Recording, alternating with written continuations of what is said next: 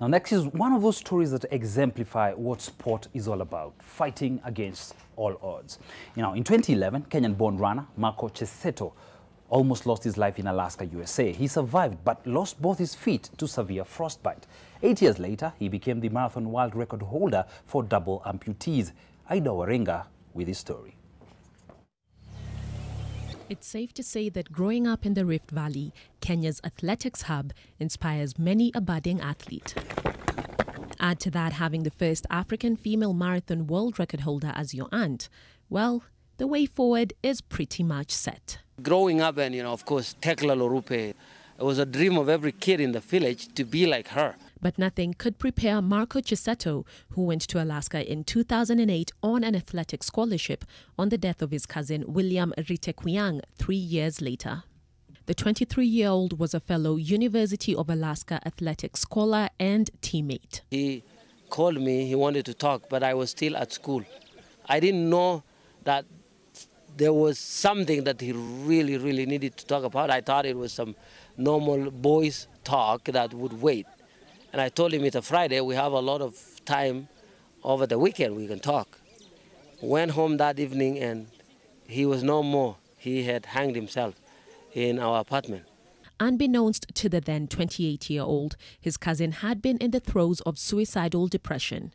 This tragedy sent Marko on a tangent. By then I was on antidepressants. I took some antidepressants and went for a run. And so I passed out from the drug overdose.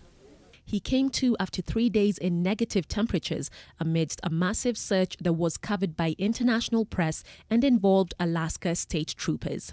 He crawled in the right direction to a nearby hotel, sneakers frozen to his feet, and was rushed to the hospital.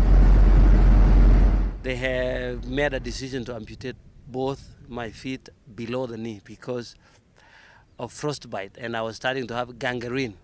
Down but not out, Marko was fit with walking prosthetics 45 days after the amputation and was using carbon fiber blades to run barely 2 years later.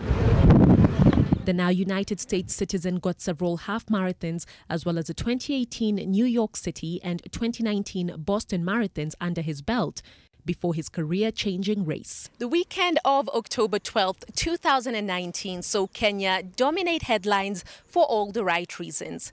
Eliud Kipchoge became the first man to run a marathon in under 2 hours, while Bridget Kosgei broke the women's only marathon world record in Chicago. Marko was in Chicago as well, rewriting history, albeit a bit more quietly. I ran a 2:37. That's the fastest time ever ran by someone on 2 prosthetics. Breaking the marathon world record for double amputees inspired many back home. Nampongeza juu amefunja rekodi. Kwamba dunia sasa hivi iko na opportunities kwa kila mtu. Kumaanisha kama huyo jamaa anaweza vunja rekodi na dunia imtambue, pia mimi naweza. Marko, who notes lack of handicap support structures as a major challenge in Africa, also has to contend with negative stereotypes when in the motherland. Some people also still see it as me torturing myself. Why would you do this? Is there anything else that you can do rather than just running on these modified feet? Nonetheless, Cheseto, who works for a prosthetics company in Florida, hopes to one day bring what he's learned back home to help the handicapped. I've seen some amputees here today, and people are walking on crutches, but then when I see the level of their amputation, I know for a fact that those guys don't need crutches.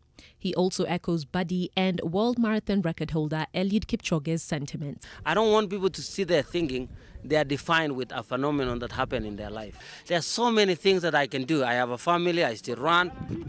Marko with perhaps one of the greatest life lessons. It's not the cards you're dealt, but how you play the hand. And then we're good, yes? All right, thank you so much.